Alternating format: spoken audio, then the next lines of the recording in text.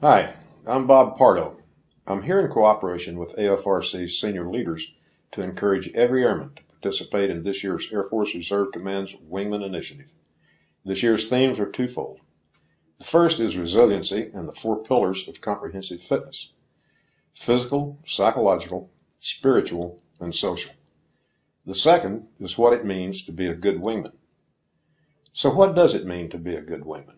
The concept and practice actually comes from the flying world, where pilots fly in formation.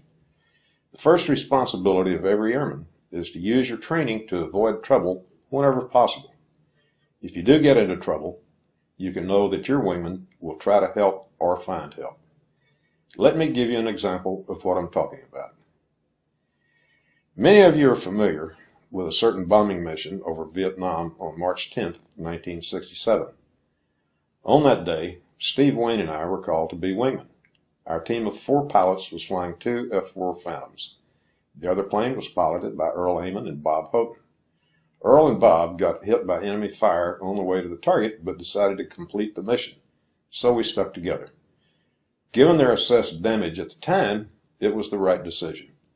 By the time we completed the mission, though, both planes were badly damaged, theirs much worse than ours. It was very clear that our wingmen were in trouble and would have to eject over hostile territory. Given our location and knowing the probable implications of that choice, I decided not to let that happen.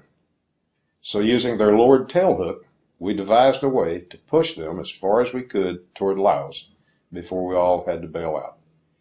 Since we were still in enemy territory, we had to use our training to evade enemy forces until our search and rescue guys picked us up.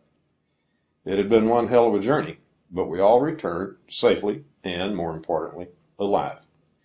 It was not the first time this maneuver had been tried, and over time it became known as the Pardo Push.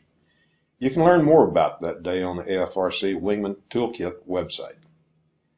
I was asked by AFRC leaders to recall this experience, not because some people thought of us as heroes, but because we all had the opportunity that day to exhibit the behaviors of a good wingman. Behaviors like teamwork, initiative, not giving up no matter what the odds, and finding any way you can to help others or yourself get to safer and healthier places.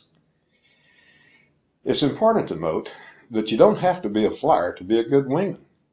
You need integrity. I believe every airman is capable of teamwork, initiative, not giving up, and finding a path to safer and healthier places. You also don't need to wait for a crisis to act. As I said earlier, the first responsibility of a wingman is to train to avoid trouble whenever possible.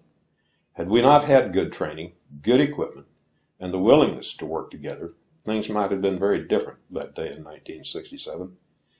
This year, within the context of the 4 pillars of comprehensive fitness, we'd like you all to think about what it means to be a good wingman. An airman who is physically, psychologically, spiritually, and socially fit is much less likely to get into trouble and is also more able to help others get out of trouble. I retired from the Air Force many years ago, but I've never stopped being the best wingman I know how to be. Sometimes I've helped others, and sometimes they've helped me. This year, I encourage you all to set achievable goals and then make the time to improve or maintain your physical, psychological, spiritual, and social fitness.